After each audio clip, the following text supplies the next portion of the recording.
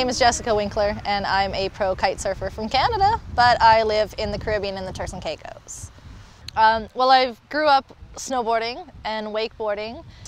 I remember the first time I saw kiteboarding, it just put the two elements of the sport together, and I had this very instinctive thing where I was like, I knew I would be good at it. And I'll never forget this. This guy walks in to pay his bill.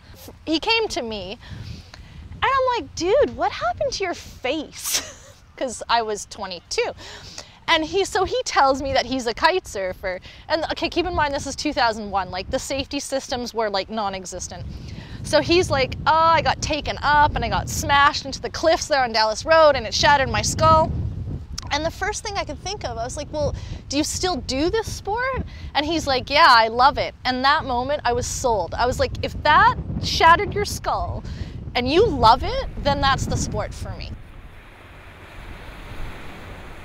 Oh God, it was a hard time. I mean, every time it was windy, I would go down to the beach and I would see all the guys set up.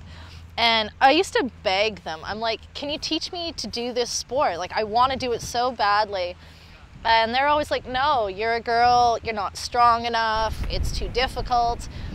And I was so discouraged. I said to my husband at the time, I was like, I really want to learn this sport. He's like, well, you're just too small and you're a girl and you're not strong enough. So I got really frustrated. So I actually started going to the gym and doing heavy weightlifting 6 days a week. I was like, okay, if I'm not strong enough, I will get strong enough. And I did. I worked out so hard, and you know, it was a really difficult thing to be told that because I'm a girl, I can't do something. And that happened for 7 years. Well, believe it or not, the first time I swam in the ocean, I was 29 and I did a trip around South America. So in Mancora, I took my first kite lesson, and Mancora is typically known for waves. And I remember like 3 hours into my lessons, I was just shaking from like absolute terror. I was so afraid.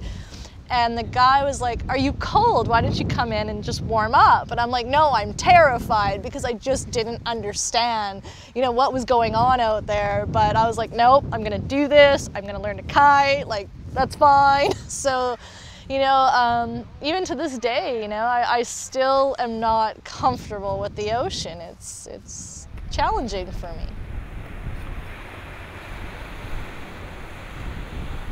Competing has changed for me over the years. You know, when I first started competing, there were no women. So I had to start competing with men, which was really difficult because we're not physically built the same. So I always knew I wasn't going to win. It's really hard to go in a competition and know you're not going to win, no matter how well you do. But it's good because it gave me the opportunity to learn how to be tough.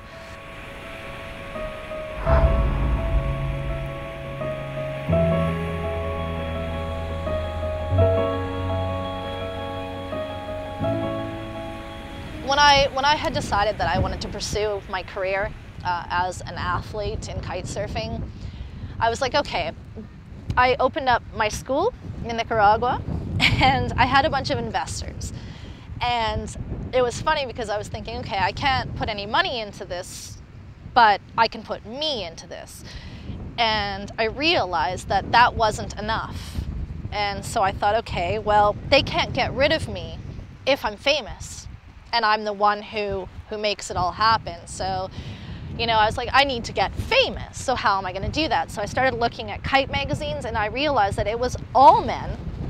And there was like a couple pictures of girls, but they were more arm candy, or they were like they weren't really doing anything. So I had contacted a bunch of agents, and they told me that there was no value in women in sports. And I've never honestly had any more like discouraging thing, and time after time they're like, I'm sorry, there's no value in you. And I was like, okay, here's the problem. There's no media platform. So how is a woman supposed to have value if they can't even show you who they are? So we came up with this idea of doing a competition called the Most Influential Girl Kitesurfer, and we opened it up for people to nominate women that were exceptional. You know, they were kiters, they were doing awesome things in their community, just cool girls, and nominate them and tell us why they thought they deserved to be nominated for our competition.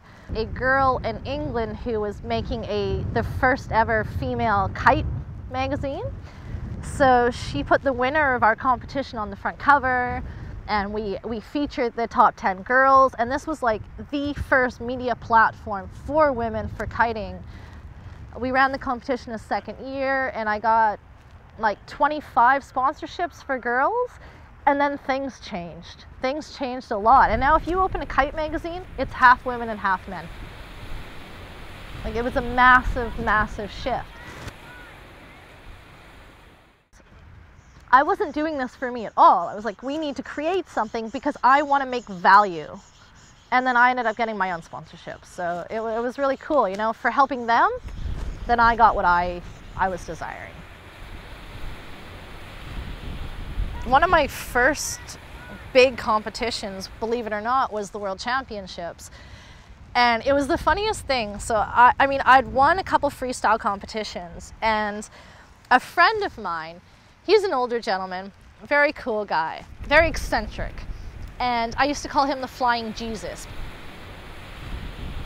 And we go to the lagoon, and we ride upwind, and I'm like, well, what do I do? He's like, just go fast. Just go right downwind and go fast. And I'm like, okay. So we do that for like a couple hours. And I had like a GPS unit on my arm. And so later that night after dinner, he's like, so you just qualified for the World Championships. It's in 3 weeks. We're going to France.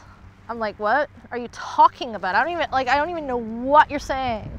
And he's like, well, 6 women in the world and 32 men can qualify for the World Championships of speed racing, and your time on the GPS, you made it.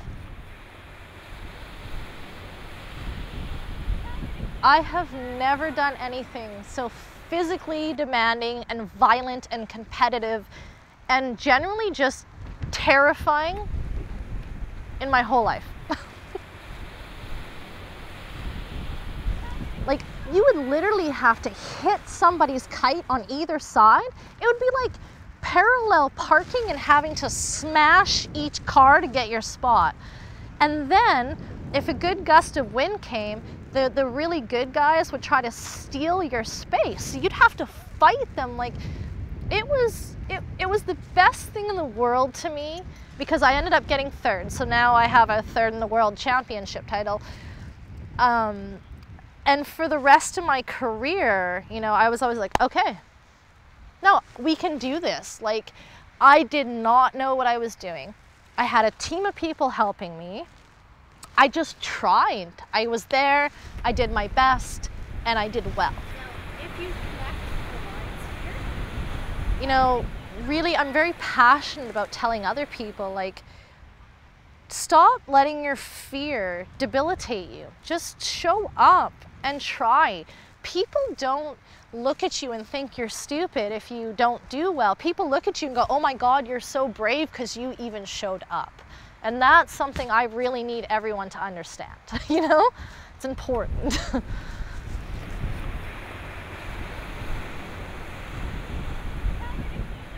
One of the hardest things is just realizing that being a female, it's a hindrance, and we're not able to do what we want just because of our gender. And that was really difficult back then, you know, and I worked really, really hard to overcome that. But it's so nice to see nowadays, you know, that's changing, and you know, there's so many females now on the kite beaches around the world, and I just want to really, you know, help promote to females that they can do this. It doesn't matter their size or their strength. It's not a gender thing. I think a warrior woman is someone who implements change and is the one who sees the line and takes the step over it. You know, I mean, I've always been called the black sheep, you know, and that's the thing. It's the black sheep makes the change. So I think, you know, the world is changing, but I'm a bit older, and there's a lot of us at this age who have really fought hard to open up what is happening now. And so that's what I really feel, that there are some people in this world that were meant to be warriors because we needed to make a change.